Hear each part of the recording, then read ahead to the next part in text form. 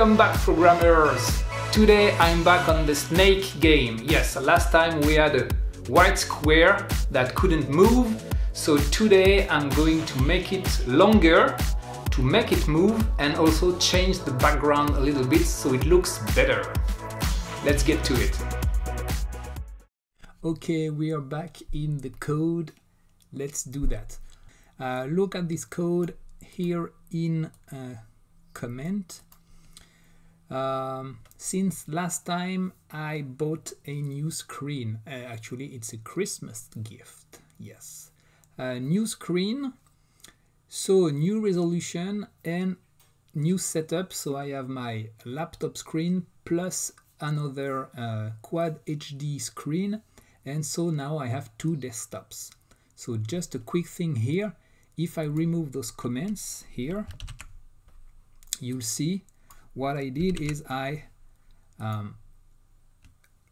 iterating, I'm displaying the number of desktops, and I'm iterating through them to get the resolution and their size, and actually to be able to display nice font and for you to see the whole source code. I changed the parameters in my windows, and I zoom to, the DPI, I zoom it to 200%. So I will need to do some adjustment to the snake so that it displays correctly on the monitor. So let's run this. So what did I do? Debug number of desktops. So I'm putting in a variable the return value of the examine desktops. I display that in the debug window, and then I iterate through the desktop, so 0 and 1 because I have 2, and display the number of the desktop, also its width and height, and resolution X, resolution Y, so the DPI basically. And the DPI is the same for the whole Windows. Let's run this. Boom, voila. See, number of desktops 2, desktop 0, so the first one, it's my quad HD monitor 2560 by 1440, and it's 2 by 2, so the ratio is 2, it's 200%. And desktop 1, it's my laptop screen, and it's full HD 1920 by 1080, and it's the same zoomed. The DPI is the same for the whole OS. So that's it. See, so what I need to do is adapt the code here. That's what I already did. So the only difference compared to last time is that I'm dividing here, okay, by the desktop to resolution X and Y. When I'm resizing the window, I will put that back. I will even remove that from the code. Okay, we don't need those debug information here. And if I run it, it looks exactly the same as it used to look at the end of last episode. Escape works. Okay, so first things first, I need to do a little bit of a refactoring, and I will do that.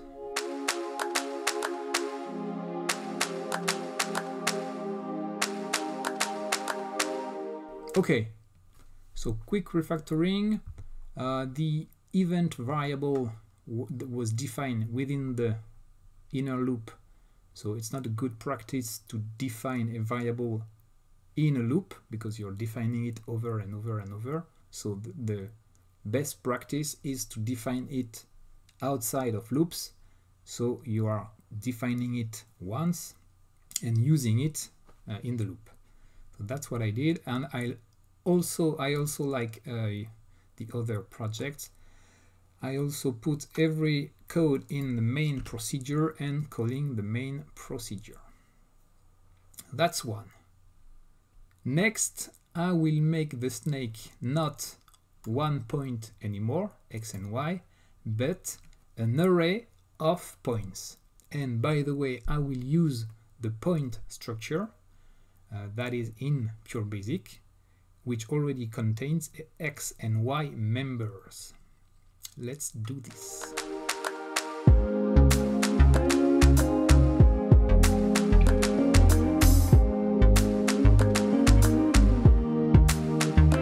Okay, I have my snake that is an array of 3 cells. Yes, the 2 here, remember, it's the highest index of the array. So 0, 1, 2, so 3 cells. First cell, the head, the body and the tail, I would say, and the head was the same coordinate as before, and then I have added a body and a tail. It's going to be horizontal. Okay, now we need to display the snake. Instead of displaying only one sprite, now I will iterate through all the cells of the snake and display each one. Let's go.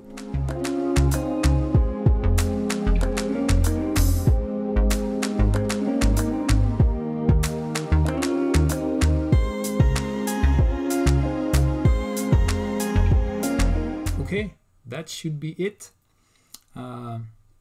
So just I'm flipping buffer.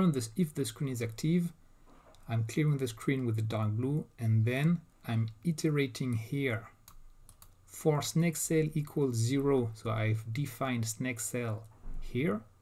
By the way, someone told me that it's better to put protected for variables within a function. So that's our case here. For snake cell equals 0 to array size of snake. So array size returns the array size. So here it will return 2. 0 to 2. Display sprite snake cell, snake of snake cell. So I'm displaying the sprite snake at the coordinates that I have in each cell of my snake. And that should display the whole snake on the screen. Let's try that. Boom! That does not do that at all. And you know why? I do know why. Because I haven't called the init function. See, I have created a procedure init snake that initializes all the cells of my snake, but I forgot to call this. I will call it here init snake, and now we can try. Boom! That doesn't work because you have noticed that already, haven't you? I'm sure you have. There is no 3 cell because I say 1, 2, 3, I don't know. It incremented in my head automatically. And boom! The last boom is the right one. Here we have our snake, and look, 1, 2, 3, you can see almost 3 squares, the head and the tail. And okay, we are able to display a very nice snake. Well, I would say 3 units long, but now let's make it move. All right. So to make it move, what we need to do is to have a direction, because we need to know in which direction it moves. So it will look like a vector. So yes, it's a little bit advanced if you're young and you don't know what a vector is. It's simply said, it will give me the speed of the snake on the x-axis. So does it move and at which speed does it move horizontally? And it will also give me the speed of the snake vertically.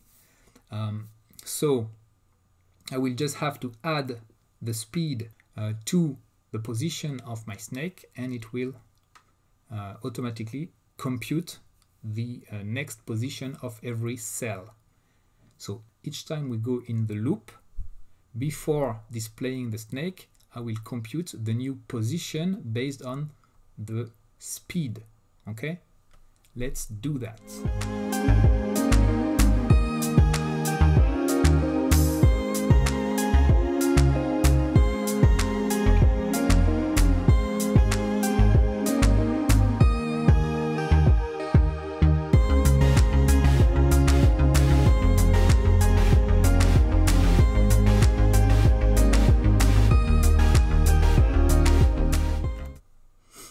Okay, so here you'll see I created a point. So that can seem weird to have a point to define the speed, but I need a horizontal speed and a vertical speed, so x and y, and a point as an x and a y, so it's a good structure to use to define speed, 2D speed.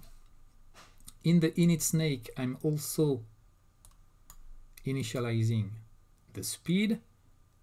X will be square size. Every step, every loop, it will move to the next square because I want my snake always to move in the squares, to be really even compared to the grid, and not move 1 pixel by 1 pixel, but square size pixels by square size pixels. And speed y is 0.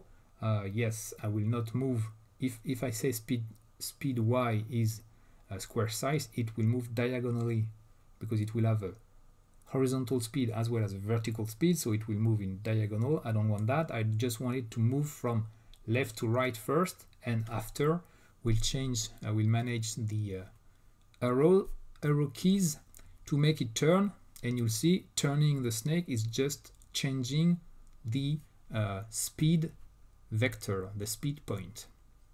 So I have my speed here initialized, and then in my main loop I clear my screen, I move the snake. So to move the snake, I'm just iterating through the snake, okay, cells, and adding the speed to the x of each cell and to the y of each cell. Let's try that, shall we? Boom!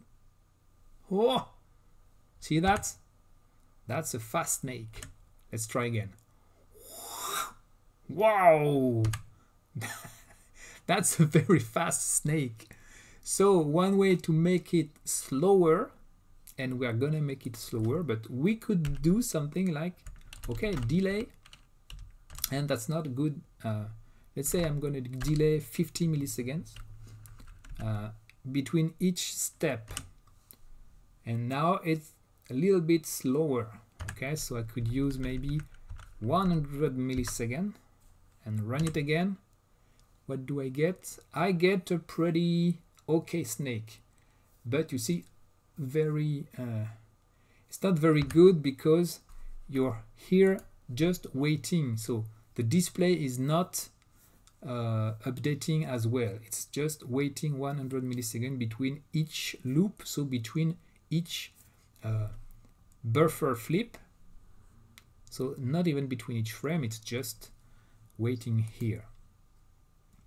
We're gonna keep that, and I'm actually going to use another mechanism to make it move at the same speed, but not using this delay. I will write this and I will explain to you right after. Let's go.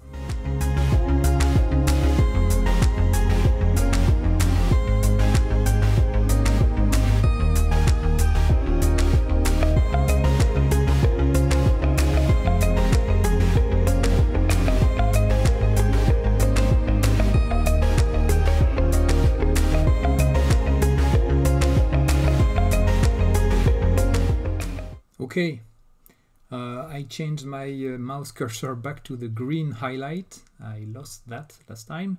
Once again, forgot to put them back. Okay, so what did I do here? I created two global variables, start step and step duration. Start step will, I will put the time, the exact time in milliseconds of the beginning of each loop, and step duration is the duration of the loop, well, not the loop, but the duration of one step of the snake. From one cell to the next, it will last 100 milliseconds. So basically the snake will move at the speed of 10 cells per second. Each cell will take 100 milliseconds to move to. Okay, so two global variables. here I have another local variable, current time, and so 3 variables. Current time equals elapsed milliseconds. This procedure, this function here, returns the number of milliseconds that have elapsed since a specific time in the past.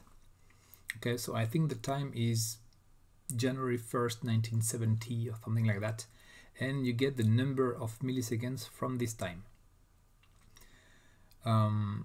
So that gives me the current time in milliseconds. Then what I want to do is I want to move the snake only if we have reached 100 milliseconds. So I assume that each loop of my repeat, each time I come in, will take less than 100 milliseconds. So I need to go over several times to get more than 100 milliseconds. So each loop, each iteration, I'm checking if the current time minus the start of the step, the start of the previous step. So the current time is now, the start of the step is before. So it's first initialized at 0, but you'll see later that we actually initialize it back to current time. But okay, current time minus start step. If it's over step duration, meaning if the time passed since the last beginning of the step is more than the step duration, the 100 milliseconds. So what I do first is, first I reinitialize my start step. So my new step will start now. Then I can move my snake. After that, I can clear my screen and display my snake. And that's it. The snake is going to move at the speed of 100 milliseconds, so 10 cells per second. Let's try that. Look at that, very nice. I cannot measure, its speed, but looks fine to me. We can try to change this step duration. If I want to double the speed, I need to divide by half the step duration. Each step will last half the time. Let's try with 50. Yes, it moves faster. Okay, so let's go back to 100.